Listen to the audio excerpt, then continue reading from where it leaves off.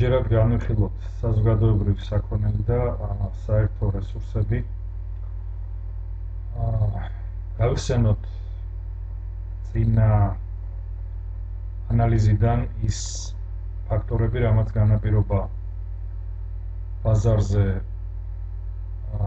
წონასწორული ვითარების ჩამოყალიბება და მისი ეფექტური ფუნქციონირება, როგორც გახსოვთ, ეს გახლავთ მიწოდებისა და მოთხოვნის პროცესები, რაც საბოლოო ჯამში ბაზარზე აყალიბებს სრულ შეთანხმებულ პოზიციას ის ორივე მონაწილე მხარეს შორის.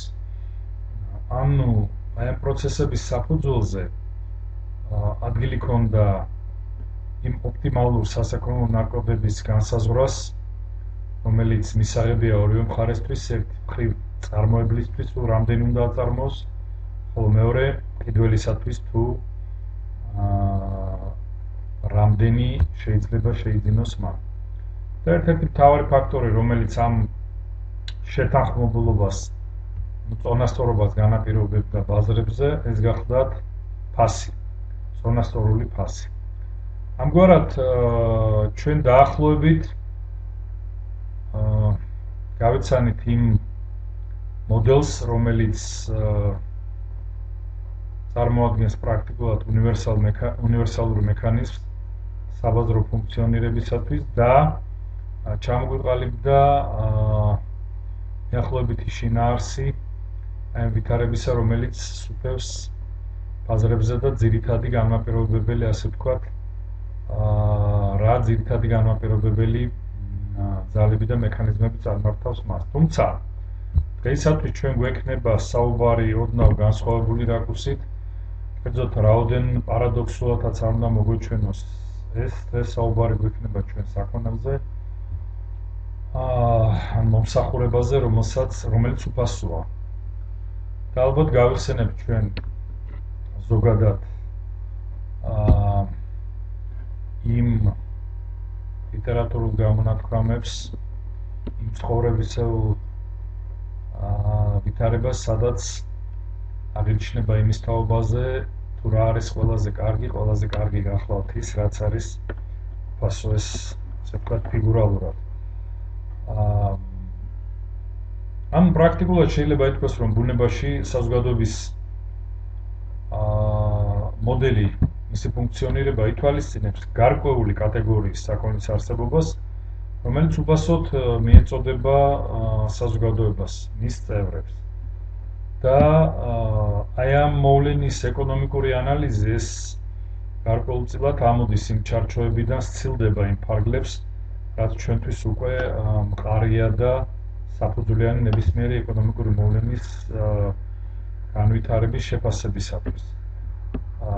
ანუ მოკლედ რომ ვთქვათ, როგორც ჩვენ დავრწმუნდით ამაში, საქონელი იოლად პოულობს თავის გზას ბაზრებზე და იგი განპირობებულია რიგი ბუნებრივი მექანიზმებით, რომელიც საბოლოო ჯამში აყალიბებს აი ამ ბაზრების სიჯანსაღის, ასე ვთქვათ, ვითარებას და მოდელს. კიდევ ერთხელ გავიმეორებთ იმის თაობაზე, რომ ამ შემთხვევაში მთავარ განმაპირობებელ ძირითად ფაქტორს ბაზრის ჯანსაღი ფუნქციონირებისათვის წარმოადგენს სწორედ ფასი, რომელიც არის შემაკავშირებელი, შემათანხმებელი ბაზარზე მოქმედი ეკონომიკური აგენტებს შორის. ანუ გავაკეთოთ ის დაშვება, რომ საქმე გვაქვს უფასო საქონელთან და იმთავითვე მივხვდებით ჩვენ, რომ ის ანალიზის ინსტრუმენტები, რომლითაც აქამდე ოპერირებდით, ალბათ უნდა გადავდოთ გვერდზე და დავივიწყოთ იმისათვის, რათა შევისწავლოთ და დავაკვირდეთ ამ ახალ ვითარებაში მოვლენათა განვითარებას და დაახლოებით წარმოვიდგინოთ, თუ როგორ განვითარდება ეს მოვლენები და რა შედეგი ექნება მას. თვითონ აი ამ საქონლის ხასიათი გამომდინარე იქიდან, რომ ფასთან მის ასოცირებას ჩვენ ვერანაირად ვერ ვაკეთებთ, განაპირობებს იმას, რომ ვერანაირად ჩვენ ასე ვთქვათ, საბაზრო პრაქტიკითა და ტრადიციით ვერ განსაზღვრავთ თუ რა რაოდენობის უნდა იქნეს წარმოებული, მიწოდებული და რა კონკრეტული სპეციფიკა იქნება განაპირობებელი აი ამ პროცესებისათვის. ანუ ამ შემთხვევაში გვაქვს ჩვენ საქმე გარკვეულწილად შეიძლება ითქვას საბაზრო ჯავარდნასთან, რასაც როგორც გვახსოვს ჩვენ აუცილებლად უნდა მოყვეს სახელმწიფო პოლიტიკა, სახელმწიფოს ჩარევა ამ კონკრეტულ მიმართულებით და მხოლოდ ასეთ ვითარებაში შეიძლება ეს პროცესი წარიმართოს. აი ამ ტიპის საქონელზე მსჯელობისას და მათი ოპერირებით ბაზარზე მიმდინარე მოვლენებთან მიმართებით ჩვენ გარკვეულწილად აუცილებლად დასაწყისში უნდა მოვახდინოთ გარკვეული კლასიფიცირება, ანუ აი ამ ტიპის საქონელზე მსჯელობისას მარტივად რო ვთქვათ, უნდა მოვახდინოთ მათი დაჯგუფება რაღაც ნიშნების მიხედვით. ანუ ორი გამოსაყენებელი კრიტერიუმი გვაქვს ჩვენ ამ შემთხვევაში, რასაც მივყვებით შემდგომი პროცესების თვალყურის სადევნებლად. ეს არის პირველი ის თუ განსაზღვრება იმისა, თუ რამდენად გამორიცხვადია საქონელი და მეორე არის თუ არა საქონელი მეტოქეობის უნარიანი. რა არის ეს თითოეული ტერმინი და როგორ ახასიათებს იგი საქონელს? რაც შეეხება გამორიცხვადობას, ეს არის თვისება, როგორც ხედავთ, რომელიც გულისხმობს იმას, რომ შესაძლებელია პიროვნების გარკვეულწილად არიდება, მისი ასე ვთქვათ იზოლირება აი ამ საქონელთან ურთიერთობისა და მისი მოხმარებისაგან. მაშინ, როდესაც მეტოქეობის უნარიანობა გულისხმობს იმ თვისებას, რომ იმ შემთხვევაში თუ კი ერთი მხარის, ერთი პირის მიერ ხდება აი ამ საქონლის გამოყენება, ეს ავტომატურად ამცირებს მეორე პირისათვის მისი გამოყენების ალბათობას და მის შანსს.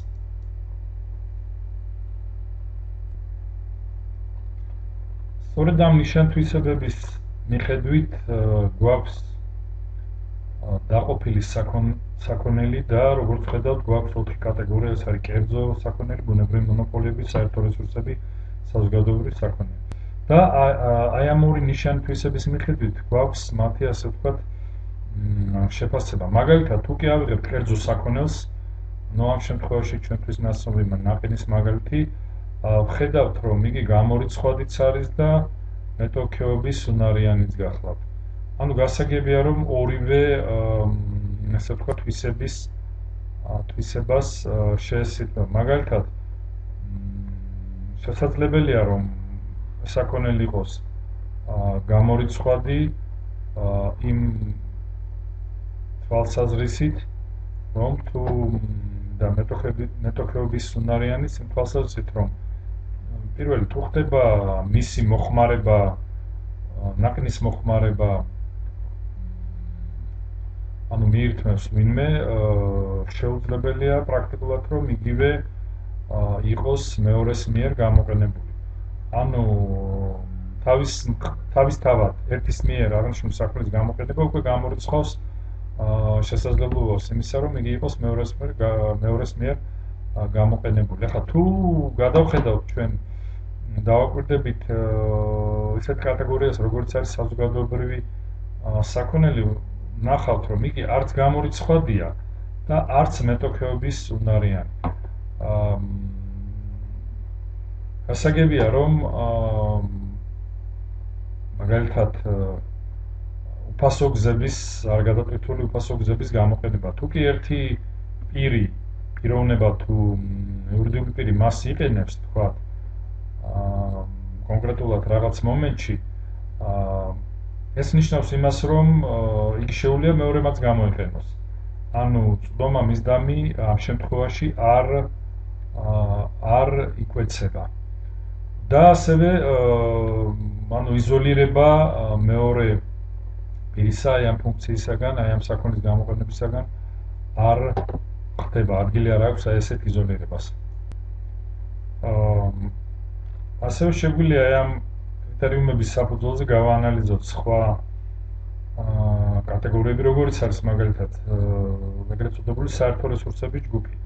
ალბათ მაგალითი თევზის რეწვისა ოკეანეში, როგორც ხედავთ, იგი არის მეტოქეობის უნარიანი და არა გამორიცხვადი. ანუ გასაგებია, მეტოქეობის უნარიანობა გულისხმობს იმას, რომ თქვათ ერთი პირის მიერ თევზის რეწვას, თევზის ჭერას შესაძლებელია მოყოლ გარკვეული, ასე ვთქვათ, წვდომის შეცვლა ან შემცირება მეორე პირისათვის. თუმცა გამორიცხულია, რომ გამომდინარე ამ საქონლის ბუნებიდან გამორიცხულია, რომ მეორე პირი გამორიცხულია ისეთ შემთხვევა, რომ ამ პროცესიდან გამორიცხული იქნეს მეორე პირი.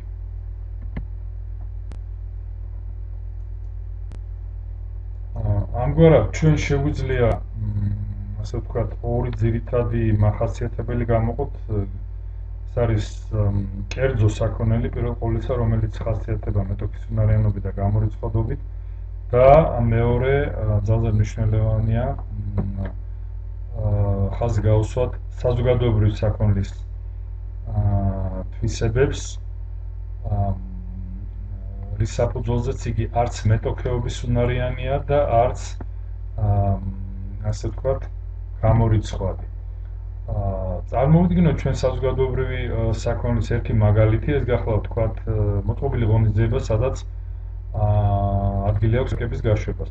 თუ ამ შემთხვევაში ჩვენ შევეცდებით გავაკეთოთ გამორიცხვა, ვინმე თქვათ პირის ეს ბუნებრივია შეუძლებელი იქნება, გამომდინარე იქიდან, რომ მას შეიძლება ელემენტარულად არ შეიძინოს არავითარი ბილეთი და გარედან დააკვირდეს ამოვლენას და საერთოდ არ სჭირდება არავითარი ხარჯის გაწევა. ანუ პრაქტიკულად იგი სარგებლობს იმ საქონლით, რომელიც წარმოადგენს ამ შემთხვევაში გარკვეულ გასართობ ღონისძიებას და ამაში არ იხდის არაფერს. სწორედ ეს გახლავთ უბილეთო მგზავრის ცნება, ანუ ის, ვინც სარგებლობს კონკრეტული საქონლით, მაგრამ არ იხდის გადასახადს და არიდებს გადასახადის გადახდას თავს.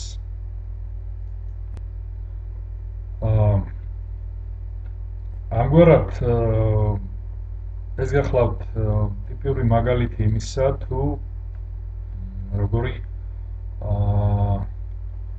პრობლემები წარმოიქმნება აი ამგვარი ხასიათის ასე ვთქვათ საქონლის მიწოდებისას. ანუ ფაქტიურად ჩვენ შეგვიძლია დავასკვნათ, რომ არჩევანი არის ესეთი. მხოლოდ და მხოლოდ იმ შემთხვევაში, თუ ორგანიზატორები მოაწყობენ ამ ფეიერვერკს, ის ამით სოციალური სარგებელი მაღალია, თუმცა კერძო სარგებელი პრაქტიკულად არ არის, ვინაიდან ადამიანები მოვლენას აკვირდებიან გარედან, არ იხდიან არავითარ ფულს.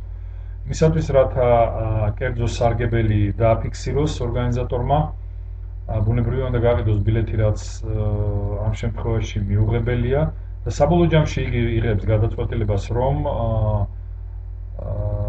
ღონისძიებას არ ატარებს, რითაც სოციალური სარგებელი პრაქტიკულად სოციალური ეფექტი სარგებელი ნოლზე დადის.